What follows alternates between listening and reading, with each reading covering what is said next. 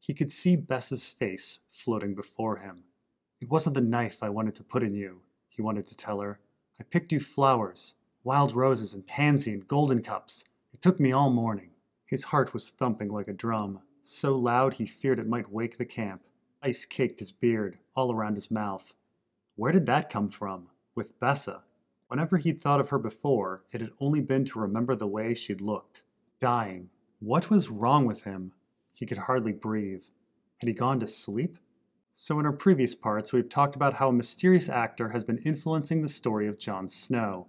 It sent direwolves that ended up putting Jon on the wall. It led the Night's Watch to Weiss, making Jon a hero and causing the Great Ranging. It influenced Mormont to stay at the Fist of the First Men when the others were scheduled to pass, leading to the Watch's decimation. And it interfered with an election to make Jon Lord Commander. The powerful actor seems to be creating the blue rose that is the chink in the wall of ice. That said, a chink in a wall is irrelevant if no one is there to exploit it. Which brings us to our other Night's Watch brother and his parallel tale. Let us turn our attention to the incredible and unlikely tale of Samwell Tarly. As I mentioned in part 3, Jon forms his unlikely friendship with Sam in the presence of Ghost. Jon is unusually open with Sam and has a eureka moment where he saves Sam, which not only makes Samwell Tarly the Raven Tender for Aemon, stealing the job from Chett, but also causes Jon to become the darling of Aemon and Mormont. Sam then, as the Raven Tender, is sent on the Great Ranging. Now, Samwell Tarly's adventures north of the Wall are unusual to say the least, and like Jon's, they seem to be influenced by manipulating power. First off, once north of the Wall, it's actually Ghost who facilitates the first meeting between Gilly, Jon, and Sam in A Clash of Kings. And this meeting also weirdly involves Chett, the man whose raven-tending job was taken. This is where we first meet Gilly. One of Craster's women was backed up against the mud-splattered wall of the keep. "Keep away!" she was shouting at Ghost. "You, keep away!" The direwolf had a rabbit in his mouth, and another dead and bloody on the ground before him. "Get it away, my lord," she pleaded when she saw him. "He won't hurt you." He knew at once what had happened. A wooden hutch, its slats shattered, lay on its side in the wet grass. He must have been hungry. We haven't seen much game. Now, it's important to note that Jon is ignoring half the picture here. Yes, Ghost has killed some rabbits, as a wolf will do, but Jon is ignoring the fact that Ghost is giving undue attention to Gilly. There's no obvious reason why Ghost has approached Gilly and driven her back against the keep. He has his dinner, the rabbits, after all. But the direwolf goes on to harass Gilly nonetheless. And while Jon is oblivious to this fact, the other Night's Watchmen do notice this attention. I'm no lord, but others had come crowding round, drawn by the woman's scream and the crash of the rabbit hutch. "Don't you believe him, girl," called out Lark the Sisterman, a ranger mean as a cur. "That's Lord Snow himself." "Bastard of Winterfell and brother to kings," mocked Chett, who'd left his hounds to see what the commotion was about. "That wolf's looking at you hungry, girl," Lark said. "Might be it fancies that tender bit in your belly." And so this all brings up an interesting question. What on earth interests Ghost in Gilly? Why is it looking at her? This is suspicious, as this is Gilly, the very girl who is about to give birth, thus bringing the others down from the north. Why would the direwolf be harassing her? Now, also in this passage, we should note that Chett mentions something very interesting, that Jon is the brother of a king. This is important because it's that piece of information that convinces Gilly to later approach Jon's friend Sam, believing that kings protect people. Now, I will say, it's a bit odd that Chett even mentions that Jon is the brother of a king. Lark was making a joke about Jon being a lord because he's Lord Snow. We aren't sure why exactly Alliser Thorne chose the nickname for Jon. It's likely to highlight how Jon acts highborn but is really a bastard. Regardless, the name certainly has nothing to do with Jon's brother Robb, who took his kingship after the nickname was given. And yet, for some reason, Chett introduces this vital piece of information, which changes everything. Gilly approaches Sam, and Sam gets in his head that he might take her baby. The very baby that the others are coming for. Now, I will admit, Chett's comment by itself seems rather innocuous. Yes, it's odd, but it's not completely off topic. One could see someone acting snobby due to having a royal brother. Still, we should absolutely wonder about Chett's actions, as at least later on, It's pretty darn certain that someone is messing with Chett's head. Let's move on to the prologue of A Storm of Swords, where Chett is planning a mutiny. So our third book opens with the looming threat of Chett's mutiny, as he and his comrades are not happy with the Mormon's decision to fight the coming wildlings. The mutiny involves 14 brothers, though we only know the identity of a dozen. They are Chett, Lark the Sisterman, Clubfoot Carl, Dirk, Allo Lophand, Lark's cousin Raleigh of Sisterton, another one of Lark's cousins, Small Paul, Softfoot, Sweet Donald Hill, Maslin, and Sawwood. Now, I've brought up these names for a reason, and we will get back to them later on. Anyway, Chett's group plans to kill various members of the Night's Watch, including George R.R. and Samwell Tarly, and then desert the Watch. Each man has a dream of life after fleeing the Night's Watch, some wanting to return home, but Chett has a different plan. It's Chett's dream, oddly enough, to kill Craster, take over Craster's keep, and claim Craster's wives for himself.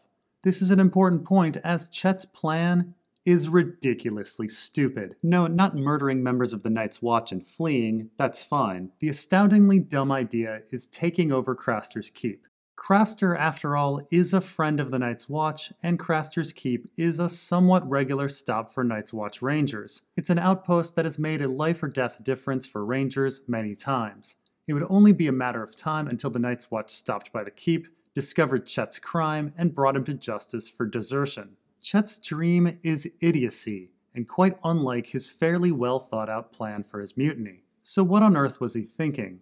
Well, whatever was going on in Chett's head, it was among some other very unusual thoughts, and Chett himself says so. Take this passage when he thinks about Craster. But now he meant to take it back, and Craster's women too. That twisted old wildling has the right of it. If you want a woman to wife, you take her. And none of this giving her flowers so that maybe she don't notice your bloody boils. Chett didn't mean to make that mistake again. As you can see, woven into Chett's thoughts about Craster are his thoughts of Bessa, the girl he murdered and whose murder put him on the wall. And yet Chett himself thinks it's unusual that he's thinking about Bessa. He could see Bessa's face floating before him. It wasn't the knife I wanted to put in you, he wanted to tell her. I picked you flowers, wild roses and pansy and golden cups. It took me all morning. His heart was thumping like a drum, so loud he feared it might wake the camp. Ice caked his beard, all around his mouth. Where did that come from? With Bessa? Whenever he'd thought of her before, it had only been to remember the way she'd looked. Dying. What was wrong with him? He could hardly breathe. Had he gone to sleep? So by Chett's own internal judgment, there's something seriously wrong. He's having unusual thoughts about Bessa, and they're wrapped up in idiotic thoughts about Craster. And this scene certainly parallels the scene later on in A Storm of Swords, when Jon has his mind messed with by Ghost. Jon sees Catelyn's floating face, oddly remembers declaring himself Lord of Winterfell with Robb, and then suicidally decides to stay with the Night's Watch, fully expecting to be hanged. And with both Jon and Chett, we also have these characters losing time. Keep in mind, this scene with Chett takes place after a huge rally with the Night's Watch, but before dinner and before Second Watch. It's on Third Watch that Chett's mutiny is to take place. Now, we don't know if the Night's Watch breaks up their nights into 3 or 4 watches, but it makes little difference. A 3-watch structure places Second and Third Watch at 10 p.m. and 2 a.m. respectively. A 4-watch structure places Second and Third Watch at 9 p.m. and midnight. The point being, Chett is losing time fairly early in the evening, sometime before 10 p.m., most likely earlier since it seems to be before dinner. Not to mention, Chett is awaiting a mutiny where he is to murder someone, and his head is full of worries of all of the things that can go wrong. There is no way he accidentally fell asleep, not this early, and not on such an eventful, nerve-wracking night. And again, Chett himself recognizes that something's wrong with himself. It's almost certain that Chett's head is being messed with, which makes one wonder, was the mention of Jon being the brother of a king really Chett's own thought?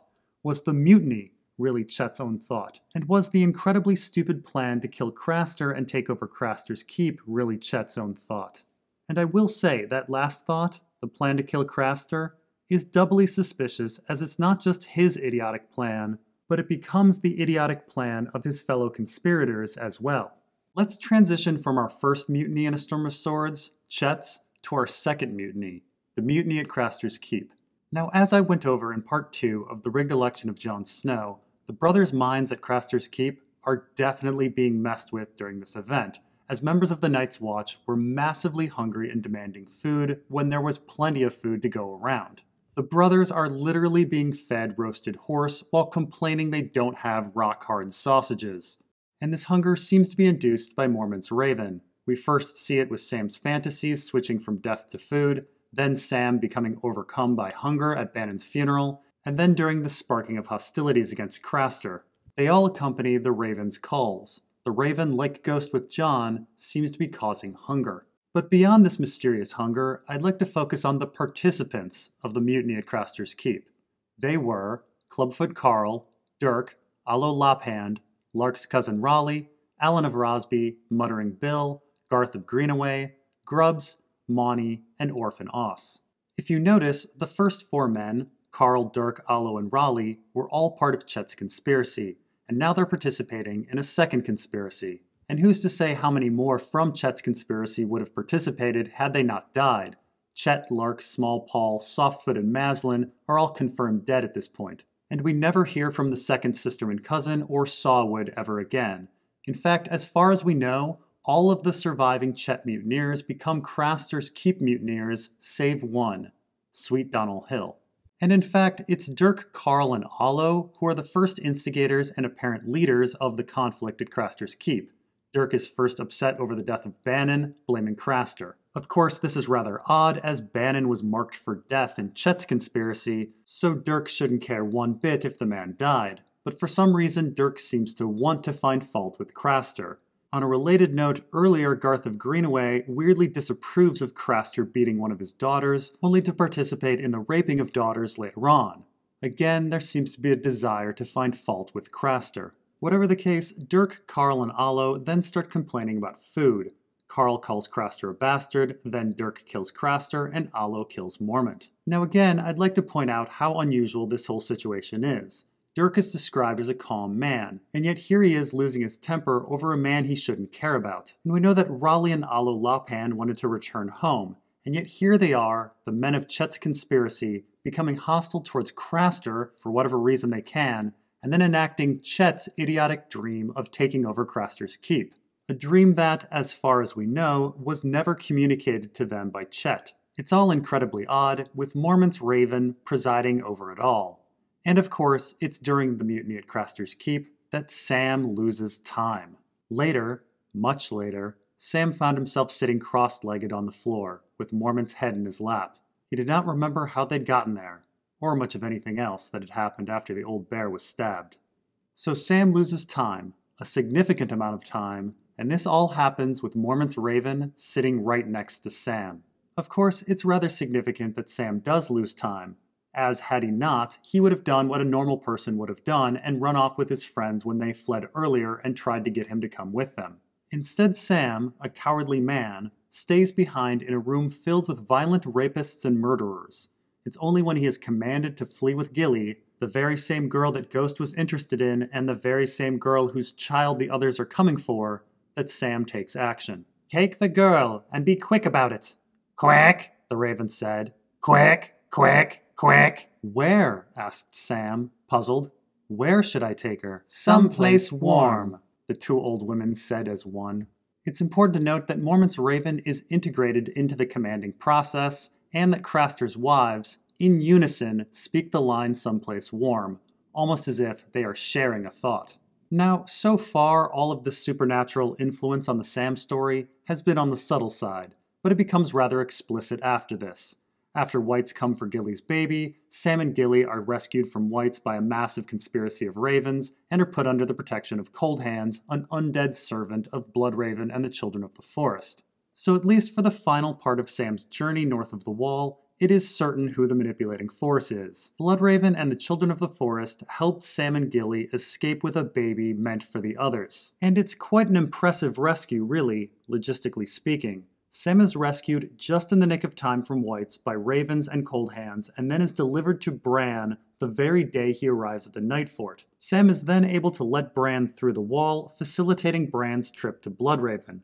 The puppet master must have been planning this rescue for some time. Now I will say, this rescue does shed some light on our puppet master's motives. He clearly wanted Sam, Gilly, and the babe to escape the Whites, and there seemed to be some interest in Gilly and the babe back at Craster's Keep, both from Ghost the first time and Mormont's Raven the second time. And knowing this desire to save Sam, Gilly, and the babe, we now have a motive for Mormont's Raven causing all of the hunger and injecting Chett's dream into the mutineers. By killing Craster, an opportunity is created for Sam to escape with Gilly and the babe, and for Jon to rise to Lord Commander, and for Bran to get through the wall. And if we go back to the Fist of the First Men, we see the seeds of the mutiny at Craster's Keep in Chett's mutiny and the mind of Chett. It's a hostility towards Mormont and a dream of killing Craster. This grows and leads to the mutiny at Craster's Keep, which in turn leads to Sam's escape with Gilly and the babe. And we definitely see plenty of other things related to Chett's mutiny that go incredibly well for Sam, that help him survive and fulfill his goal of rescuing Gilly and the babe. For example, Sam fully admits that he would have never survived the trek to Craster's Keep had Small Paul not decided to carry him. But Small Paul is only carrying Sam because he is inexplicably obsessed with Mormont's Raven, wants to own him, and thinks Sam will gift it to him. Except it's not Sam who actually promised the bird to Small Paul, it's Chett. What about the bird? What bloody bird? The last thing he needed now was some muttonhead going on about a bird. The old bear's Raven, Small Paul said. If we kill him, who's gonna feed his bird? Who bloody well cares? Kill the bird too if you like. I don't want to hurt no bird, the big man said. But that's a talking bird. What if he tells what we did? Lark the sister man laughed. Small Paul, thick as a castle wall, he mocked. You shut up with that, said Small Paul dangerously. Paul, said Chett, before the big man got too angry. When they find the old man lying in a pool of blood with his throat slit, they won't need no bird to tell them someone killed him. Small Paul chewed on that a moment. That's true, he allowed. Can I keep the bird then? I like that bird. He's yours, said Chett, just to shut him up. So Small Paul is inexplicably focused on Mormont's Raven, a raven that we suspect has been messing with people's heads, and it's this focus that ends up saving Sam. We know Chett's mind was being messed with at the Fist of the First Men, as was Lark, Dirk, and Allo's at Craster's Keep. It appears another of Chett's conspirators, Small Paul, was affected by the Raven as well. Now last time I mentioned various lucky things that happened for Sam to survive the Fist and use his dragon glass on another. And one of those things was being carried by Small Paul, which we know is really dependent on Mormont's Raven. Now there are holes in Sam's memory with him losing time, so it's tough to say how exactly Sam, say, gained a horse, found courage, and lost his horse to a mystery person, but there is one more thing that happened to Sam at the Fist of the First Men that was dependent on ravens. The losing of his sword. Let's piece together the events. So while at the Fist, we do see Sam with his sword out in the middle of the action, but he is then commanded by Mormont to go tend the ravens. And so Sam goes to write messages for the birds, where we can safely assume he sets down his sword to use his quill. He then releases the ravens and realizes that he forgot to attach the messages. Now, the ravens are a rowdy bunch, and we see them fly furiously into the sky. But then, weirdly, two ravens are back, sitting on a nearby rock. So these two ravens decided to fly off into the sky and then fly all the way back. Sam, thinking he can catch one of these ravens, then chases it, and it flies off, not with the energy of before, but lazily.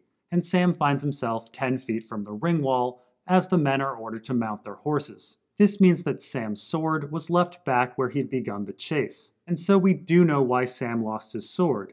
Because of the ravens. And so when it comes down to it, a tremendous amount of the Sam story is reliant on ravens, direwolves, and people doing odd things because of ravens and direwolves. And all of it leads to the mutiny at Craster's Keep and Sam escaping with Gilly and her baby. And we should also not overlook how significant these events could be. Sam killed an other with dragonglass, and he ran off with a baby meant for the others. And as I theorized in The Secrets of Craster's Keep, it may be that this agreement to supply babies was not just Craster's alone, but one fully sanctioned by the Night's Watch to replace the sacrifice of babies once occurring at the Night Fort. Sacrifices that went back to the founding of the Wall and the peace with the others. When it comes down to it, these are remarkably hostile actions towards the others.